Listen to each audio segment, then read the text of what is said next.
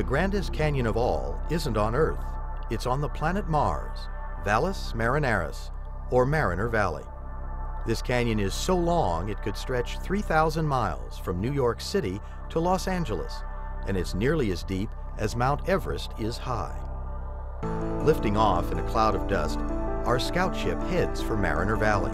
A swarm of tornado-like dust devils whirls across the mesa, just as in the deserts on Earth. Dodging them, we pass impact craters, where large meteorites violently struck long ago. Dead ahead in our race toward the rim, winds are blowing dust clouds up the valley slopes.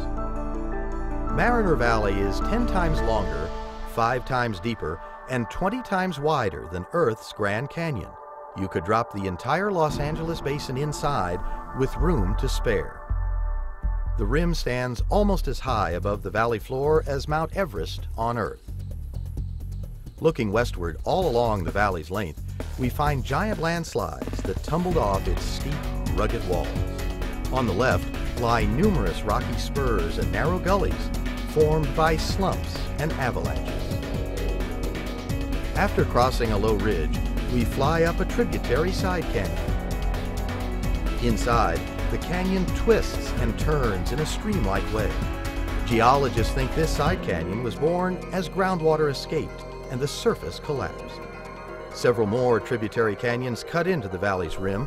These also grew where groundwater undermined the surface. The valley walls run far into the distance.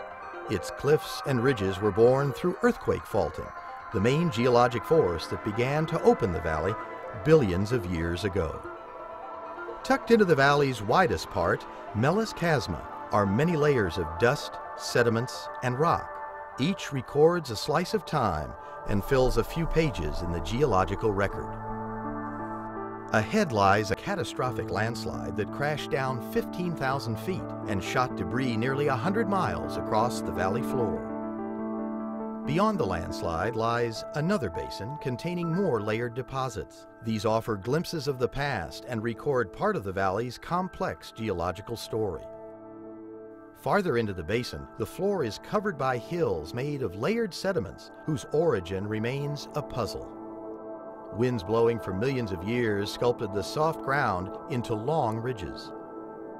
Turning up a narrow canyon and sailing over a gullied ridge, we fly into Ophir Chasma and find more sediments, wind-carved ridges, and a steep wall with rock rubble heaped at its foot.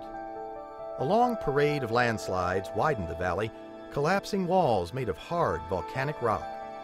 A flight through Mariner Valley gives us an exciting glimpse of its geological complexity. Buried in the rocks of this Grand Canyon of all the planets lies a history book of Mars that scientists have just begun to open. One day, perhaps soon, we'll read the full story of this beautiful and spectacular place.